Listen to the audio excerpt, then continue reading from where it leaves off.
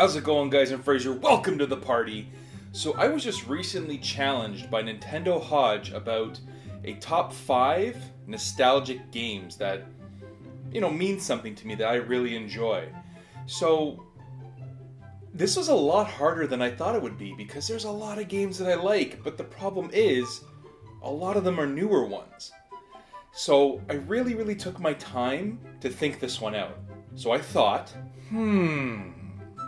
and thought,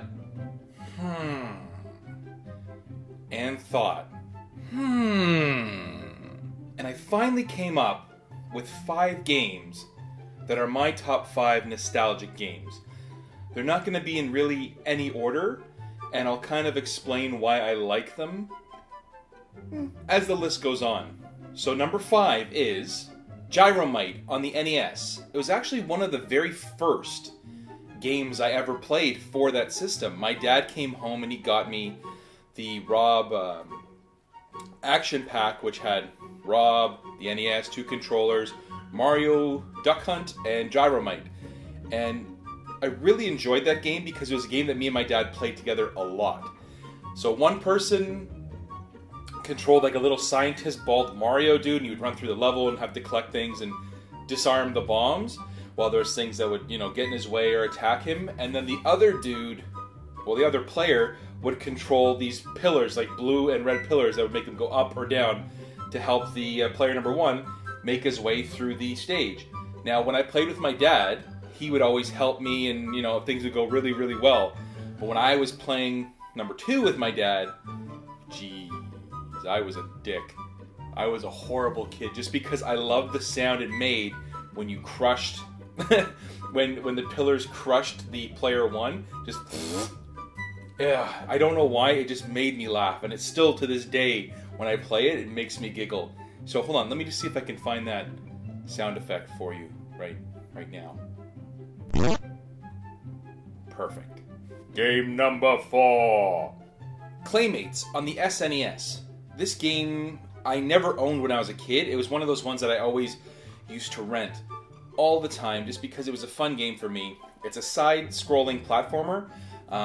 Pretty much is you're a little ball of clay, and when you get other balls of clay, you turn into different animals to help you accomplish things. And I'm pretty sure it's a cat, a rat, a fish, a duck, and a gopher. I'm pretty sure, but I haven't played the game in a while. I did actually get that game in that big SNES grab that I got, so that's going to be coming up on the channel in a Let's Play, or a date night sometime soon, because I think Ashley would really like this game. But for the most part, it is a basic game. There's nothing, it's not an amazing game, but it just, when I was a kid, it really became a quick favorite that I would love to play all the time. Number 3, Pokemon Red for the Game Boy. I loved the Pokemon series. There's no way hiding or getting around that. I played through not every color, but Pokemon Red was my very first playthrough of that game. And actually Seth, who plays Pokemon Fire Red with us on the channel, he had Pokemon Blue. So when we were growing up, he was my trade buddy. You had to buy that freaking like $30 connection cable so you could make the connection between the Game Boys so that you could make the trades and evolve your certain Pokemon further and further. But I don't know why Pokemon was such a game that really, just hit home with like the young Frazer. But there's something about defeating other players with your weird monsters and watching them evolve and kind of making them the way you like them. Like picking the moves and stuff like that. It was really fun, and I'm looking forward to the new Pokemon Day and Night or Moon and Sun or whatever that one may be, but I'm looking forward to trying that one out as well. Number 2. Now, I'm not sure if I'm breaking the rules for this one or not, because not only am I giving you 2 games for the price of 1 for spot number 2, they're also not console, or not originally on console. They're arcade games. Like, you'd actually have to go down to your arcade and play them. These games really hit home with me when I used to go. I was sitting here, like, thinking over the list of what games I had a lot of fun with, and I still have a lot of fun with playing now. And these 2 games kept popping up in my head, so I'm sorry if I'm breaking the rules, but here are my 2 games for spot number 2. Virtual-On. What is there not to love about Virtual-On? It's, you get a second player, you sit in these awesome chairs, and you have 2 joysticks, and you're 2 robots having to kill each other on a stage. It is so much fun. I've tried playing it when they did the port over on Xbox 360, and without having that giant arcade system with the big clunky controllers and the awkward seats, it wasn't the same. Even like it had a divider so you couldn't see what the other player was doing. Oh, the graphics were like basic. They were like polygons, and they were just like diamonds and stuff like that. But the gameplay was just so much fun. So for number 2.5 or 1.5, whatever this one is, part 1 of number 2 is Virtual-On. Now for the other half of number 2 is X-Men the arcade game. I loved this game. The fact that you could have 6 players just join in at any time.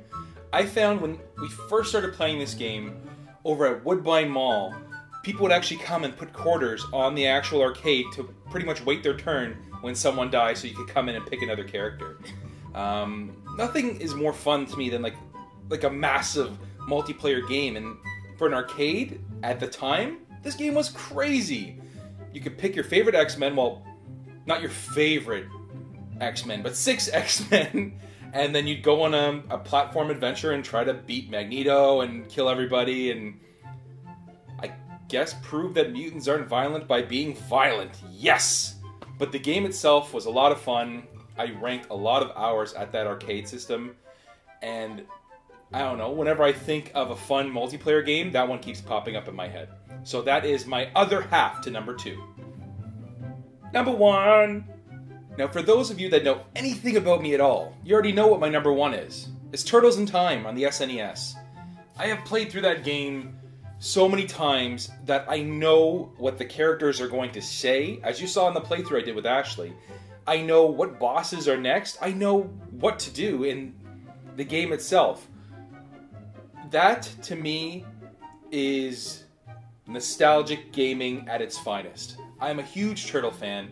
I have a Turtle carabiner for my keys. I have the giant turtle glass that you saw that I drink my water out of. And then I have tons of Ninja Turtle stuff all around. I'm a huge Ninja Turtle fan, and for that reason alone, that game is my number 1. Damn you, Hodge, for challenging me! This was so hard! Trying to narrow down a list of 5 games that felt nostalgic to you and made you just happy when you played them, or happy when you remember them, or just a sound brings you back to that game, was so damn hard. Which is why I gave you 6. Well, yeah, 6, just because I couldn't narrow it down any further than that. Like, there's so many games that got left out, like N64 wrestling games, like other platformers on the SNES, even some NES games. It's just, I'm not going to name them because that's just going to make the video go on and on and on and on. So I'm going to get right down to the nitty gritty right now. I'm going to challenge 2 people to do this video. So pretty much you have until the end of tomorrow to do this or the world will explode. I actually don't know how long your timeline is. You could take a month, you could take 2 months. Honestly, I'm just challenging you because I love to see what you guys pick. If you've already been challenged, I'm sorry. If not, I look forward to seeing your video.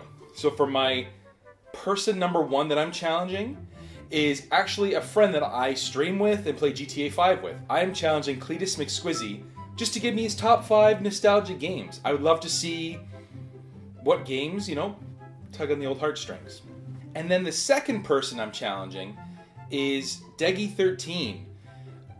I want to see what games, hit home for you. I want to see what systems are your nostalgic games on. So I look forward to seeing your video if you haven't been challenged yet. And this also kind of give me a little bit of, an insider look into what you might be picking at the Waterloo Game Swap to win the Best Deal Challenge. Kind of giving me a little hint to try and defeat you. So as always, guys, thank you so much for watching the video. If you like this video, like, comment, subscribe. I'll make some more. I'm not going to do a pickup video just yet because this weekend, the long weekend, I'm going out with Miles from Flock and Earth and Chris Hodgson from Nintendo Hodge, or Nintendo Hodge himself, and we are going garage sailing and pretty much game hunting. So there's going to be a video on that. And then the week after that, we have the Waterloo Game Exchange, or the Waterloo Game Swap. So my pickup videos are going to be condensed into those two. I'm trying to only do 1 or 2 pickup videos a month, just so that it's one bigger video as opposed to 4 or 5 smaller ones. So I'll see you guys in the next video. Have a good one, and bye-bye.